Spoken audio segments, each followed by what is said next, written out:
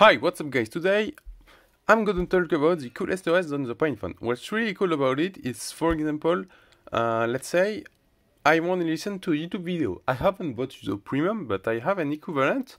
I'm just going to go to my scripts, YouTube audio. I'm just going to search, for example, some do more music. Let's see. So yeah, it's loading, but at the same time, I'm just going to check my audio because I'm not sure.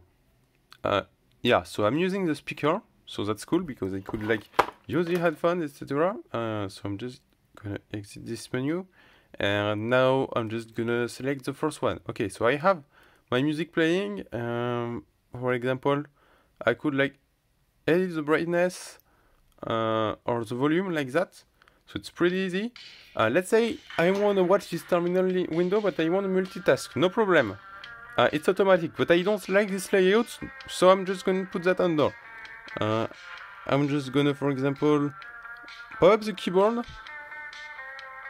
and search for Wikipedia. I'm just going to type wiki because it's much faster. I'm just going to open it. So I want to read this page carefully. Okay, so I'm just going to put that in full screen. Okay, so it's pretty straightforward. It's still loading. Have no idea why, but like now I could open like Firefox or any other web browser in a new page. So I'm just gonna do that. Okay, so I have a special menu for every apps I use. So I just press the volume up one time. Now I could zoom in, have a new tab, new window. Zoom out, pipe the URL to a command. So let's say I'm watching any video on the internet. I could just have it on YouTube DL. I could also download a video with a password, but I would have to change the command a little bit because like encrypted videos are supported by YouTube DL. So yeah, now I want to turn it off. No problem, I have several mods, so I'm just gonna turn it off like that. And as you guys can see, the music is not playing. So let's say I want to turn off the screen but keep everything in the background. No problem, I'm just gonna do that. So yeah, it's working. Now I want to turn on the screen but disable the input. So yeah, now I can't click anything. So yeah, I'm just gonna press the power button a few times and now it works. So yeah, it's a really cool OS. It's really smooth. You have some touch features. It's I really like it. I like it really much. So okay, so what's cool about this phone also is that let's say I want to use it as a desktop. No problem.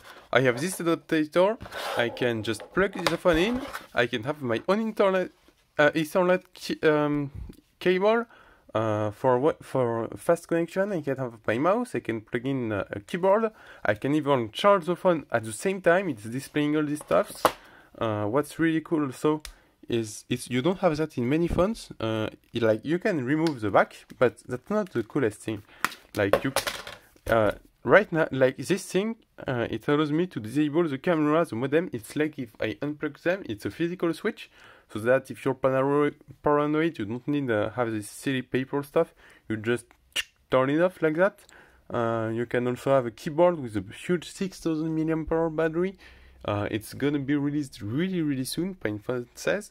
So it will be like a desktop. You will have your keyboard, you can close it and have a physical keyboard with a huge battery.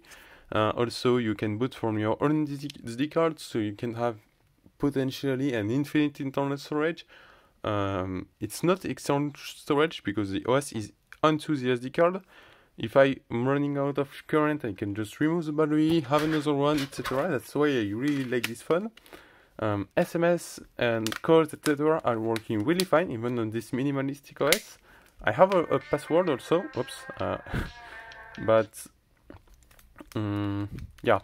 If you want to use it as your main daily driver, I wouldn't recommend it because it's not compatible with a lot of Android. It's not compatible with any Android apps. It's really cool OS. Even though the phone has some 2012 performance with this OS, it's really smooth and everything works fine. But yeah, there are not many developers yet. It's still a kind of testing platform. So yeah, that was it, and see you next week maybe, guys. Peace out.